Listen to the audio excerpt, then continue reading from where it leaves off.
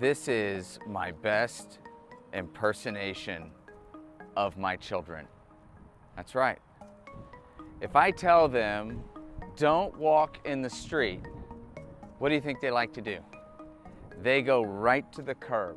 They get as close as they possibly can to going in the street without actually going in the street. If we let them go out in the street and we tell them, don't go past this house, what do you think they do?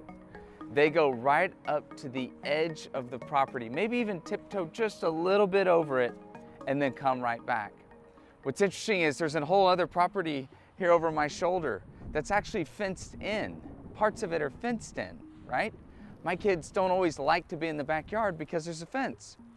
So on this property over my shoulder, I'll say, don't go inside of that fence. It's fenced off for a reason. What do you think they want to do? Now they want to go inside a fence. Why? Because I told them not to go inside the fence. You see, the thing is, we like to do the things that we're told not to do. And that's exactly what the Apostle Paul is talking about in Romans chapter 7. He says, I do the things that I do not want to do. He refers to himself and his body as this body of death. And his point is, God's law, God's will, heart, and design for all of us is a good thing. It's God's perfect will and intent to get the most out of this life, for it to be fulfilling, for it to be healthy, for it to be loving and compassionate and kind and filled with peace between one another and between us and God. But Paul's point is, this body of death betrays us over and over and over again. Because God's law, God's heart, His will and His design says, don't do X, Y, and Z. Paul's point is, I now want to do those things. Why? Because someone told me not to. In fact, the fact that they told me not to do it entered the thought into my mind that maybe I want to go do something I never thought of doing before. This is the human condition. The human condition is to want to go right to the edge, if not even step over the edge. Some of us have so seared our conscience, and maybe you know folks like that, maybe that was in your past, that there's no longer this tension. Paul would talk about how we just hand ourselves over to all of our lusts and our passions and our godless rebellion and all of that potential within each of us.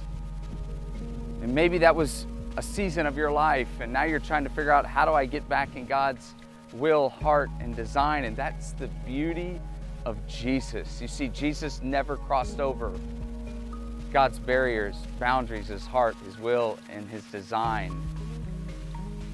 God did it perfectly in the person of Jesus. Did what we could never do.